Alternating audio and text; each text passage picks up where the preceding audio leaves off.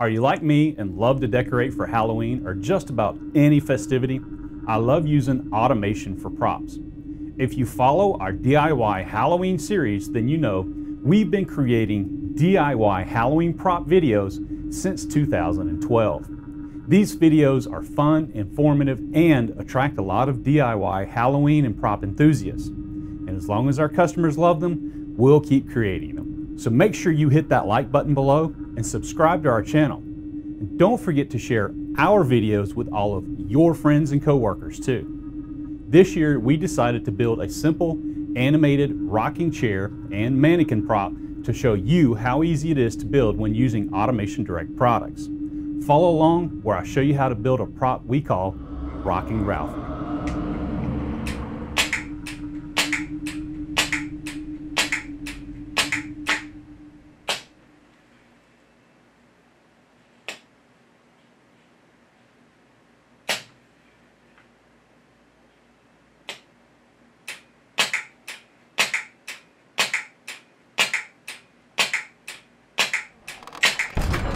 Before we begin, I'd like to discuss one of the latest trends that's using a microcontroller or a single board computer like the Raspberry Pi or Arduino to control automation or props. Now, before you start commenting below, please hear me out. Single board controllers are great for certain applications, and you may have used them in your own applications. Here at Automation Direct, we've used them as well in certain applications. I'd like to mention these devices are not industrial grade like PLCs. PLCs are designed for harsh environments and are tested for extreme temperatures, vibration, and electrical noise, where the single board PC is not. While some may find a single board PC easy to program, others find them very difficult, but not with a PLC. PLCs have been around for decades and for the most part all programmed similarly with ladder logic. If you use a PLC like our CLICK PLC I'm using on this project, you get free software and free technical support. Now try finding a phone number and a knowledgeable tech representative to help you with a single board computer issue. This year, I purchased a rocking chair at the local big box shop and an inexpensive mannequin at an online Halloween store. I continue to use the CLICK PLC for our Halloween projects, and I use pneumatic valves again because they're inexpensive, low cost, and pneumatics are clean. This year, I'm using one of our new NITRA rotary actuators to rotate Ralphie's head. I use a standard spring return cylinder attached to the rocking chair to control the rocking motion.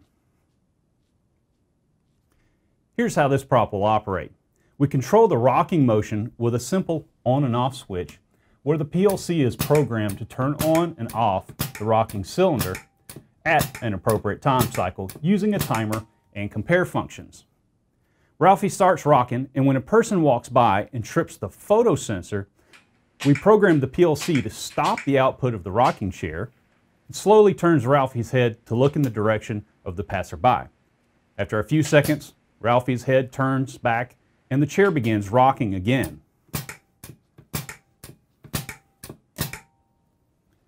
When using a CLICK PLC, we can use just a few inputs and outputs to control our one prop, or we can expand the CLICK PLC and run an entire haunted house. As your animation grows, simply purchase more I/O cards to click onto the PLC. I use a CLICK PLC with built-in Ethernet, DC inputs, and relay outputs again. There are several models with DC-in, AC-in, DC-AC, or relay outputs. It all depends on what you have connected to the PLC. All I have is a DC sensor for input and two DC pneumatic valves. I could have used an all AC voltage system, but I chose to work with low voltage DC with this system. Once again, when it comes to electricity and wiring, if you don't have the skills or knowledge to work with electricity, we suggest hiring or finding someone that does so you and your system remain safe. We use a Rhino DC power supply that powers the DC photosensor and our DC pneumatic valves. I'm using pre-wired solenoid cables that we sell here at Automation Direct. I highly recommend using these cables or using some other type of surge suppression. Pneumatic valves have coils, and coils can create a voltage spike, and without surge suppression, your PLC or other devices could get damaged. Now these cables have built-in suppression, so no need for external diodes, plus it saves us wiring time. These are inexpensive, easy to use, and will save you money and headaches in the long run. Since we have 120 volts AC supply voltage, we need to use this CLICK power supply because the CLICK PLC requires 24 volts DC to operate. You may be thinking, why didn't we omit this part and just power our CLICK PLC from the main 24 volts DC Rhino power supply? Well, we could have, but it's not good practice to have your control power and your I/O power on the same source. It's recommended to separate the two, so you're less likely to have voltage noise and spikes on your PLC power. Now this keeps the PLC happy and operating well. We only used 2 Pneumatic NITRA brand solenoids on this project. We have a 3-way, 2-position poppet valve for the rocking chair, and we chose the 4-way valve on the rotary actuator, so we can control the rotation of Ralphie's head. Now these rotary actuators are great, allowing us to control the degrees of rotation, and by using flow control valves, we can adjust the speed.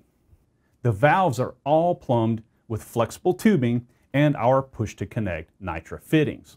Each valve is wired to an output on our PLC, Y1, Y2, and Y3. I chose a plastic housing photosensor, part number shown. This DC photosensor has sensing distance of 1.5 meters and does not require a reflector or a 2-part sensor with emitter and receiver.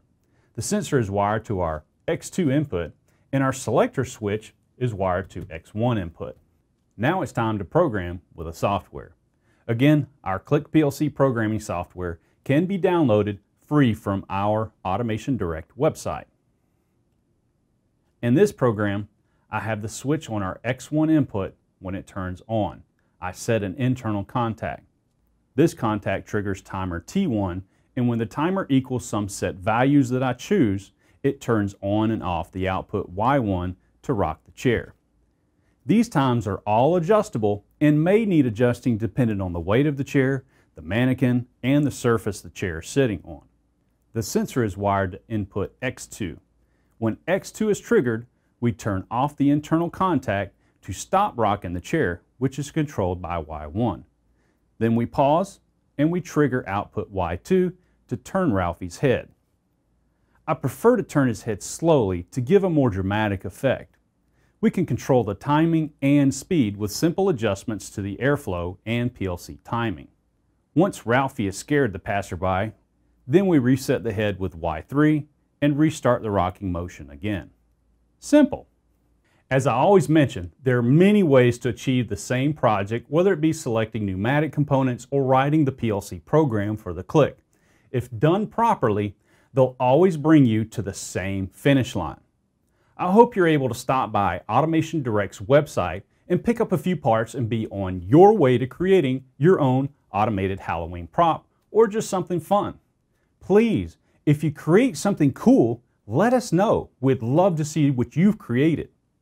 Keep in mind, all of the products that we've used in this system are products that Automation Direct sells, with the exception of our air compressor and the chair and mannequin. The tubing, the fittings, wires, terminals, even the Teflon tape are all sold here at Automation Direct. So keep us in mind for all of your automation needs. If you have any questions about using Automation Direct products, please contact Automation Direct's free award-winning support team during regular business hours. They'll be happy to help. Click on this short video to learn more about Automation Direct's support options, and click here to learn more or see more videos on the pneumatic products. And be sure to click here to subscribe to our YouTube channel to be notified of new videos. Don't forget to hit the like button below.